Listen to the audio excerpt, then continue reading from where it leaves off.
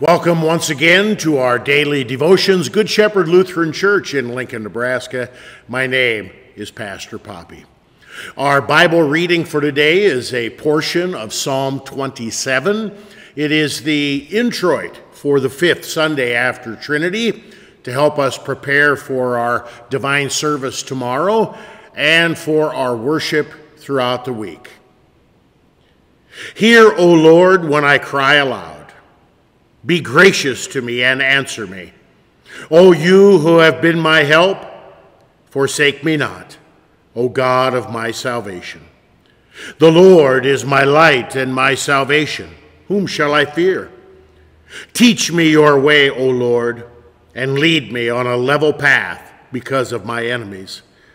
Give me not up to the will of my adversaries, for false witnesses have risen against me.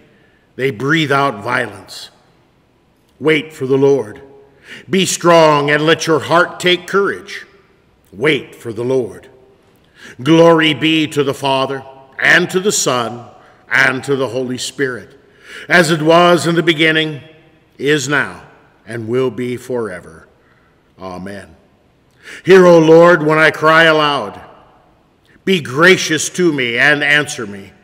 O you who have been my help, forsake me not, O God of my salvation. This is the word of the Lord. Thanks be to God. Dear brothers and sisters in Christ, we have these words from King David under the inspiration of the Holy Spirit. Hear, O Lord, when I cry aloud. David is crying out to God because he's in trouble. He has a problem. He's asking for the grace of God, that which he does not deserve, earn, merit. He's asking for God to answer him. As God promises, David cries out. David cries out, and he longs to have God hear his prayer and answer him. And then he says, O you who have been my help, forsake me not, O God of my salvation. David is looking at the past action of God to give him hope for the future. I'm sure many of you have received offers in the mail, people who want you to invest your time or probably your money with them. They give you all kinds of details with regard to how successful they've been in the past, and then there'll be a little disclaimer. Past action is no guarantee of future success. That's really how we've been conditioned to think in our world, isn't it?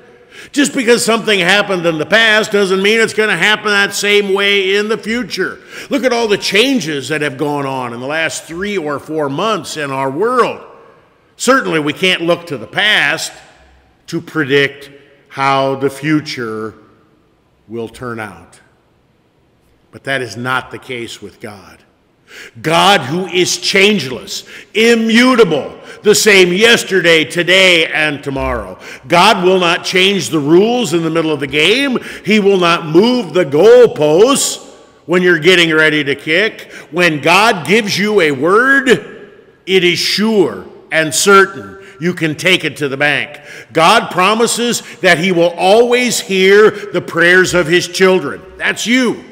God gives you a promise. He will always hear your prayer. He will not turn a deaf ear to you. You can count on that promise. You can hold God to that promise. It's sure and it's certain.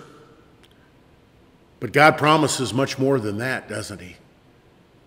He promises not only that he will hear your prayer, your cries of agony, your groaning.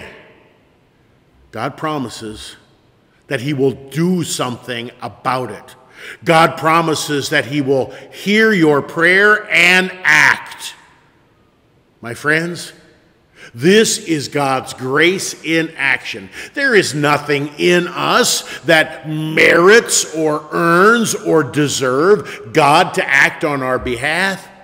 He does it purely out of fatherly goodness and mercy.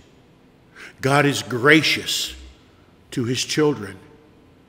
He gives us what we don't deserve. He gives us what we need. According to the words of Psalm 27, he gives us salvation. Salvation, forgiveness, life, eternity with him in heaven.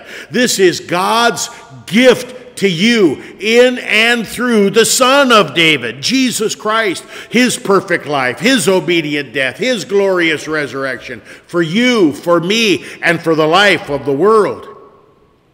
The world is full of changes. The world is constantly bombarded by sin, death, and the power of the devil. We live in this world, and so the things that happen in this world will certainly affect us. But God does not want us to lose hope.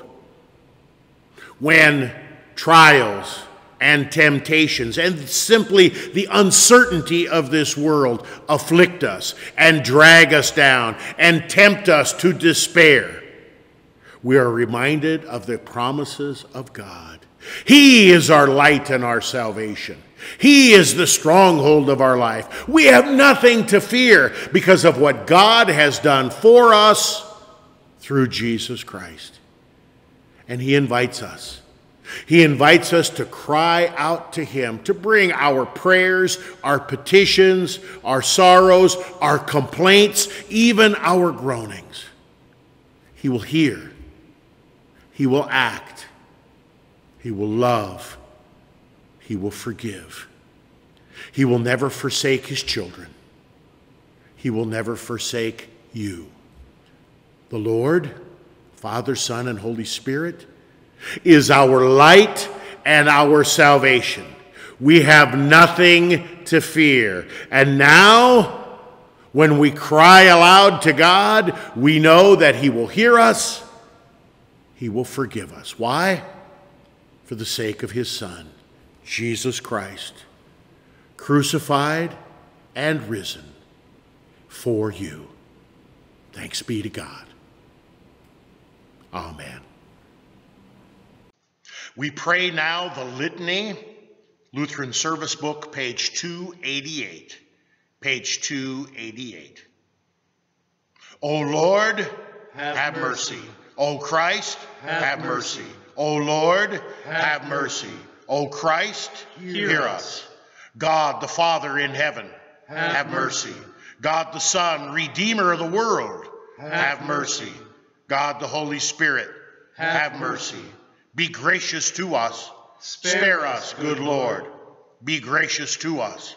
Help us, good Lord, from all sin, from all error, from all evil, from the crafts and assaults of the devil, from sudden and evil death, from pestilence and famine, from war and bloodshed, from sedition and from rebellion, from lightning and tempest, from all calamity by fire and water, and from everlasting death.